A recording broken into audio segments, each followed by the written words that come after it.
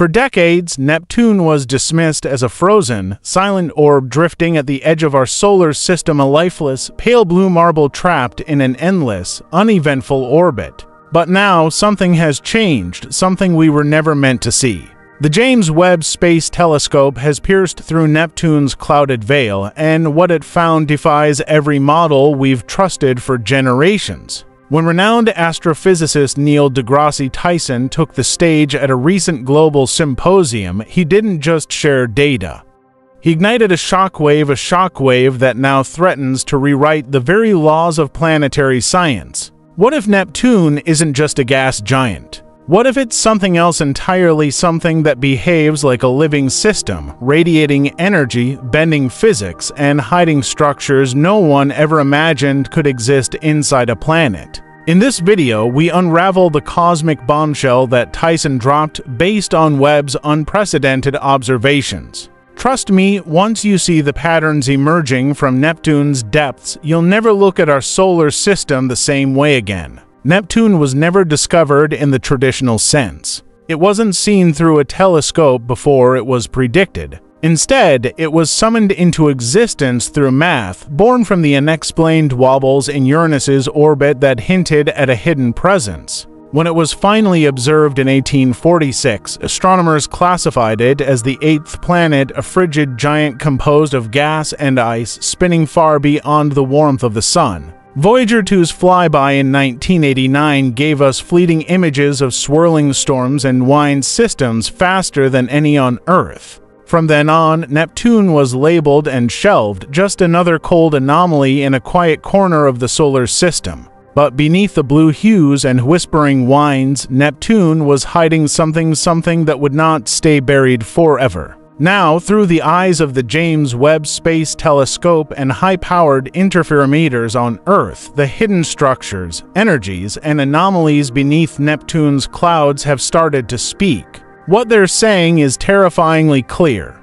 Neptune doesn't behave like a planet. It behaves like something else entirely. Traditionally, we thought we understood the structure of giant planets: core, ice layers, gas envelope, predictable, stable. Neptune should have followed this rule book. But Webb's infrared data, combined with radio frequency arrays, painted a drastically different picture. Instead of neat layers arranged by temperature and pressure, Neptune is a chaotic mosaic. Some zones act like slushy plasma, others pulse with mysterious heat that shouldn't exist that far from the sun. There are pockets buried deep under the cloud tops that emit thermal energy with no identifiable source, no nearby moons to cause tidal heating, no strong solar radiation, no known explanation. This shouldn't be happening, yet it's happening on Neptune. Even stranger is the idea of Neptune being partially hollow, containing resonant cavities or stratified chambers within its depths. These zones may trap and reflect electromagnetic and gravitational waves in bizarre ways, almost as if the planet were singing a cosmic note we've never heard before. Tyson didn't speculate lightly. He described a world in constant internal motion, unpredictable, maybe even unstable, a world where the classic model of planetary behavior doesn't just fail, it collapses. One of the most shocking discoveries wasn't just inside Neptune, it was wrapped around it. For years, astronomers knew Neptune's magnetic field was tilted and offset. But now, Webb and Earth-based readings have shown that it's also evolving in real time. Imagine a magnetic field that drifts, breaks apart, then reforms itself in unpredictable cycles. This isn't random chaos, it's a pattern, but a pattern without a known cause. Instead of a convecting metallic core like Earth's, Neptune may have a layer of exotic ices under such extreme pressure that they generate electricity and magnetism in an entirely different way. Supersonic water, an electrified phase of ice that behaves like both a solid and a liquid, might be flowing through Neptune's insides like a conveyor belt, feeding energy into a magnetic engine unlike anything seen on any other planet. This isn't just bizarre, it's revolutionary because it means Neptune could be a prototype, a planetary body operating on rules that don't exist in our current physics. If Neptune has rewritten the magnetic rulebook, how many other planets out there might do the same? As if Neptune's internal architecture and magnetic chaos weren't enough, the James Webb Telescope has picked up something even more baffling: radio signals, not the usual emissions caused by solar wind interactions, but deeper, darker frequencies. These signals originate from far beneath the planet's atmosphere, and their patterns don't match anything we've seen from natural atmospheric behavior. Some scientists even whisper theories of quantum-level activity within Neptune's core behaviors that break classical models entirely. Others wonder if this might be evidence of unknown states of matter or interactions between exotic particles that only occur under the crushing pressure and unique chemistry found within this rogue world. Add to that the discovery of more superionic ice layers, and you begin to realize Neptune isn't just weird. It's impossible by old standards a planet that might drive its own storms from the inside. Where winds over 1,300 miles per hour aren't caused by sunlight, but by thermal pulses from mysterious materials, a planet whose interior may resemble a failed star locked in an eternal state of dynamic instability, a planet so strange it might not even be a planet at all. Hidden beneath Neptune's turbulent atmosphere, scientists have begun to suspect the existence of materials that, until recently, had only ever. Deep within laboratory simulations, materials so alien they defy ordinary classification have been discovered. Chief among them is superionic ice, a strange phase of matter where water exists in a liminal state, part solid, part liquid, acting like a slush with electrical conductivity. In this state, hydrogen ions become mobile within a frozen oxygen lattice, creating a conductive soup that flows like lightning through molasses. Tyson emphasized this as a possible core mechanism behind Neptune's heat and magnetic anomalies, but the implications go much deeper. These exotic ices, under relentless pressure, might organize themselves into vast internal circuits, dynamic conveyor belts of electric flow that not only agitate Neptune's interior but also actively alter its electromagnetic field. In other words, Neptune's engine isn't mechanical. It's chemical, fluid, and alive in a way no gas giant has ever been described. The idea that such a substance might exist naturally, thriving in the heart of a world billions of miles from the sun, opens the door to reimagining what planetary interiors can be. It suggests we may have discovered a new class of planetary behavior, one based not on structure but on interaction, transformation, and persistent energetic motion.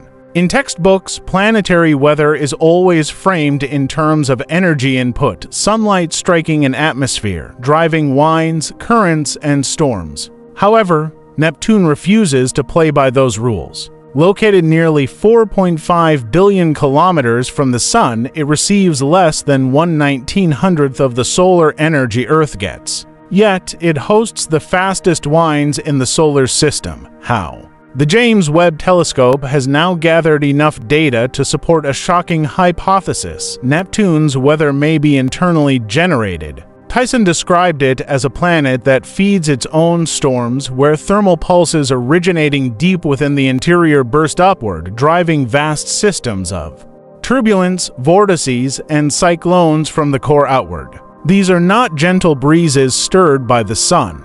They are superstorms fueled by the shifting entropy of Neptune's mysterious underlayers. If confirmed, Neptune would become the first known world whose climate system operates independently of solar energy, a self-sustaining atmospheric machine governed not by light but by the restless chemical furnace within. This flips the entire paradigm, because if weather can emerge from within, then planets need not bask in starlight to be dynamic, active, and possibly habitable in ways we've never imagined. The shockwaves of Neptune's redefinition aren't confined to our solar system. Tyson made it abundantly clear: if Neptune is not what we thought, then neither are the thousands of similar exoplanets we've cataloged. In recent years, astronomers have discovered countless mini-Neptunes and sub-Neptunes orbiting distant stars. These worlds, similar in size, mass, and assumed composition to Neptune, have been analyzed, modeled, and even ranked for potential habitability using the same flawed framework that just collapsed.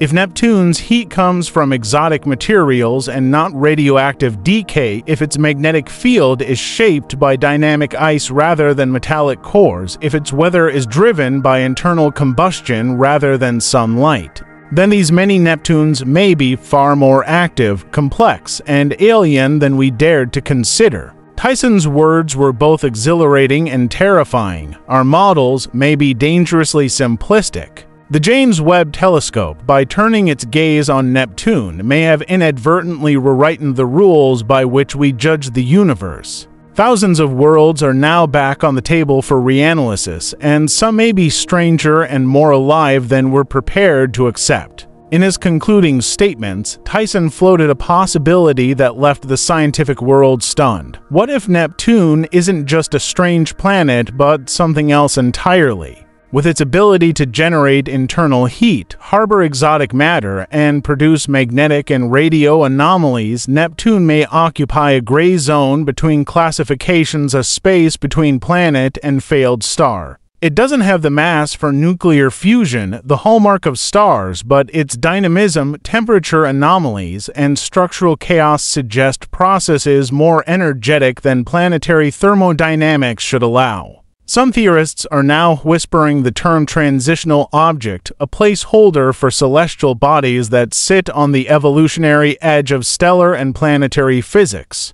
Tyson even hinted that Neptune might represent a cosmic relic body from an earlier era of the solar system, a fragment of a process we no longer witness. Perhaps it is the fossilized echo of a protostar that never ignited, or the remains of a wandering planet captured and reshaped by our sun's gravitational field. Whatever it is, Neptune is forcing astronomers to eschew conventional classifications and embrace a terrifying truth: not everything in the cosmos can be labeled, boxed, or understood in neat models. Some things, like Neptune, exist to remind us how little we truly know. Neptune was once a footnote, a distant, cold sphere that barely registered in our collective curiosity. But now, with the revelations brought forth by the James Webb Telescope and the piercing insights of Neil deGrasse Tyson, it stands as a monolith of mystery, a warning that beneath the surface of what we think we understand lie entire truths we have yet to imagine.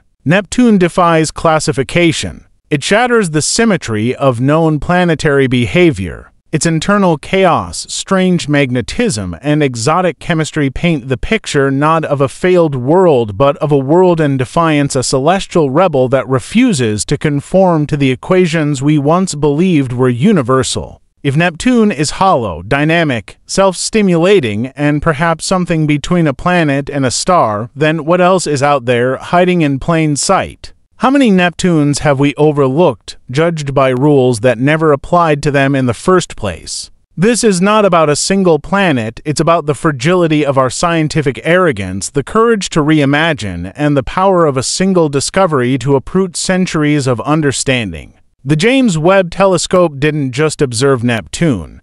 It listened to its hum and figured out its pulse. In doing so, it exposed a truth that should shake us all. The universe is far stranger, far louder, and far more alive than we ever dared to believe. So, if you thought you knew Neptune, think again. What do you think Neptune really is? A failed star, a planetary enigma, or something we don't even have words for yet? Let us know in the comments. If this discovery blew your mind, make sure to hit that like button, subscribe for more videos that challenge everything you thought you knew, and don't forget to tell someone who still believes the solar system is just 9 boring planets. Because Neptune has spoken, and it's not done yet.